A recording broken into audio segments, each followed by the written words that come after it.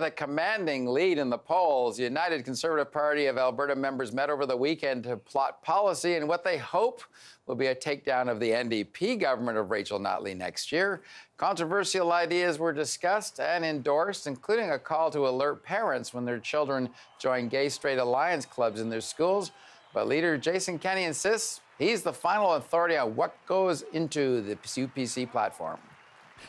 And Jason Kenney is visiting Ottawa today to talk carbon taxation and other issues, and he joins me in the studio. Welcome. Nice to have you back, Jason Kenney. Good to be here, you were very clear wrapping up the convention yesterday. You hold the pen on policy on this particular issue on the gay-straight alliance.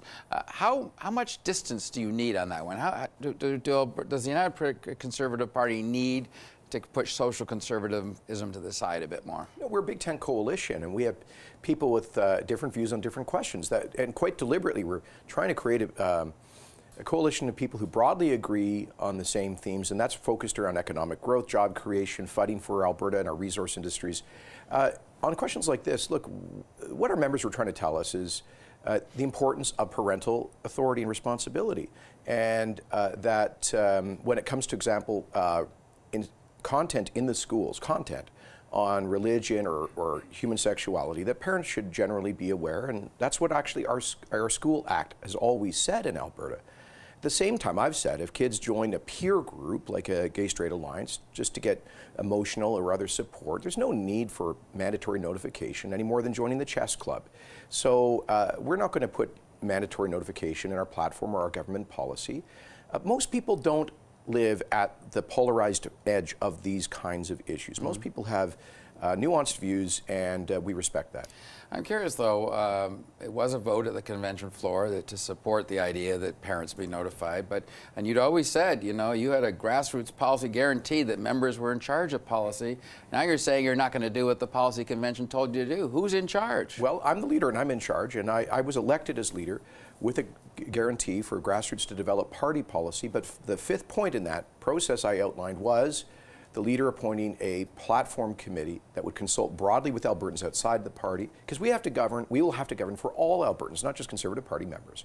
So it's always been clear at the end of the day, the leader's got to make the tough call about what is in our platform, our blueprint for government. It has to be balanced, it has to be able to get majority of Albertans to vote for it, and that's what it will be. So we take general direction from the membership, but ultimately, I'll be holding the pen on our platform. And you need to moderate, in your view. You can't just take everything the policy It was never the idea that we would just cut and paste resolutions into a platform. And frankly, this one resolution you're talking about was very badly worded. It's created a lot of confusion and I think unnecessary anxiety. Bottom line is, we do not believe in mandatory notification of parents for extracurricular activities and peer groups. Okay. I want to move on because you got, you know, you had them on their feet talking about declaring war against the green left. Who are they? I mean, don't you have an environmental agenda? Isn't there a green right that you could balance that with? Well, we Conservatives believe in conservation, and we will have a very real environmental policy in our platform, which will include concrete things to reduce greenhouse gas emissions. But what I'm talking about, Don, are these groups that have for over a decade run a well-funded campaign to defame Canada's energy industry with the specific goal of landlocking Canada's oil and gas, third largest reserves in the world. But they never go, as I said, they never go after the Russian, Saudi, Iranian, Venezuelan oil. And here's the problem.